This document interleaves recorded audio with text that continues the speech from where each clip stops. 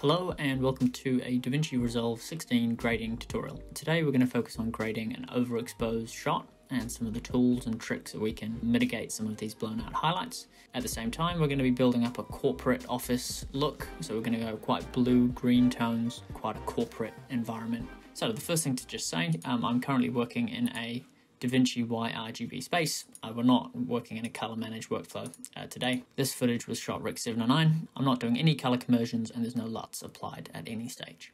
Okay, let's get into it.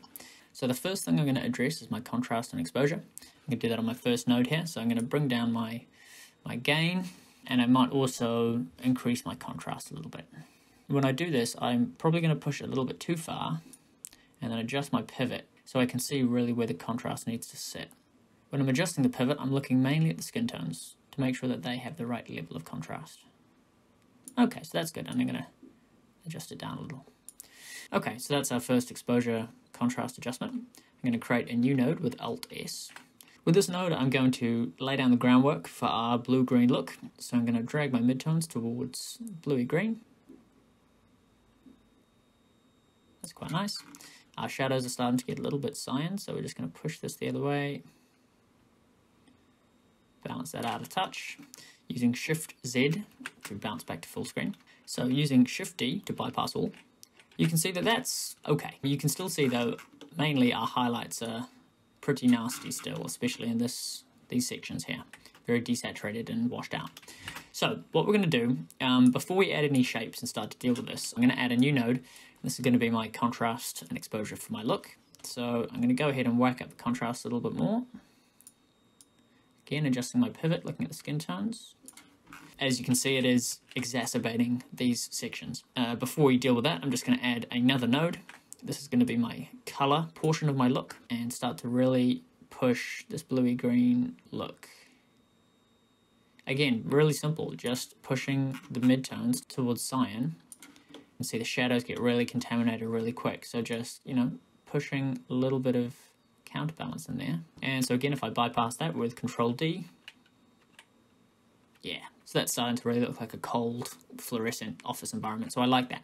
Cool, so if we Shift-D. Okay, so now let's add some shapes. So I'm going to go to my first node and hit Shift-S. That creates a node before the selected node. I always like to add my shapes before my grade adjustments. I've found that it gives slightly better results. And I'm going to go down here and I'm going to create some shapes. So I'm going to go ahead to my Window tab. I'm going to get my Curve tool and I'm going to draw around the selected areas. And I'm going to add a generous amount of feather. Perfect. What I'm going to do as well, you can see the nose has also the same overblown effect. So we're going to add another curve. Click and hold to add a Bezier curve. Click, click, click and hold. And I'm going to add some more feather. Okay, with my nose shape selected, I'm going to go over to my tracker tab and I'm going to track forward. Fantastic. And I'm going to go ahead, select my forehead shape and track forward. Okay, now that we've tracked our shapes, we can go up here, turn the power windows off and head to our color wheel tab. Okay, so the first thing that I want to do is I just want to reduce some of the contrast in this area. So I'm going to go ahead and drag down my contrast. Already you can see that this is helping sort of just ease the area, but it is also lifting some of this area. So we're just going to go ahead and nudge the shadows down a little. Okay. Secondly, what we're going to do is we're just going to try and push some skin tone color into these patches. So if I go up to my gain and just apply some red orangey hues, now you can see that the saturation is getting a little bit extreme. So I'm going to go ahead and just desat a little.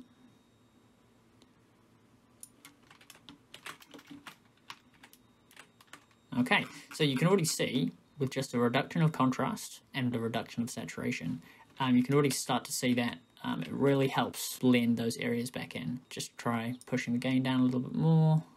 I might put my gain up a little bit more. I'm going to go to my Window tab. I'm just going to blur out this shape a little bit more. And this one. One thing that I can do as well is if I'm worried that this area doesn't have as much texture as the other bits of skin, I can go ahead to my color wheel tab, go over to the second tab and add some mid-tone detail. So you can see what that does here. I'm just going to add a touch of that back in, using Shift-Z to bounce back out. The other part of the image that is suffering from those overblown highlights is this section of his shirt. We're going to add another node with Alt-S. Click our first node, Control-C, and Control-V. That's copying and pasting that node. Go over to our Window tab. We're going to remove our nose tracker. I'm just going to go ahead and grab our shape and chuck it down onto his shoulder. To remove some of these control points, we're going to again use the middle mouse button. Okay. And that's pretty good. To remove the power window from my view, I'm going to go ahead and turn this off. And I'm going to bypass this with Control-D. Okay, so you can start to see a bit of a line here. Go ahead and really boost that feather. Turn my size down a little.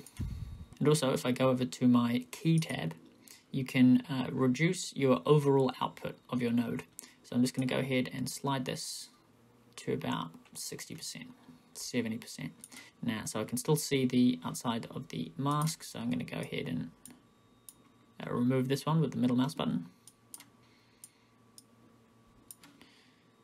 Hitting Control-D again.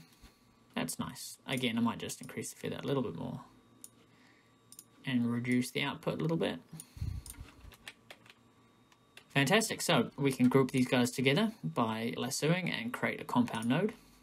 And we can call this shapes. So again, if we Control-D this, you can see what we've done here. The last thing that I want to do to this look is add a vignette.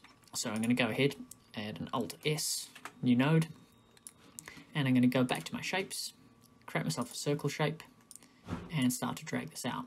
I'll increase the feather, using the mouse wheel to zoom out, expand my shape, and because this is an office with top-down lighting, I'm just going to accentuate that, Shift-Z to jump back to full screen. Make sure this is set to the outside of the shape. I'm now going to use my gamma and just bring down some of these midtones. I'm going to remove my power window from the image and just Shift-D. At the same time, I'm just going to right-click, add a new outside node, which will use my shape from the previous and invert the area that I'm selecting. So now if I make any adjustments, it'll be adjusting that to the top half of the image. And I'm going to go ahead and just boost my midtones a little and compensate with a bit of contrast. Okay, so you can see this is adding a little bit of oomph to the top end. If we lasso these, create a compound node, we can call this vignettes, hit Control-D. You can see that just sort of rebalances the image a little. Okay, so I've separated all of our components. So if we hit Alt-D, we started off with a base grade, which just balances our image out, color, contrast, exposure-wise. And then we added our look. It increased the contrast to the point where our problem areas were starting to look not very nice. So we added some shapes to alleviate that.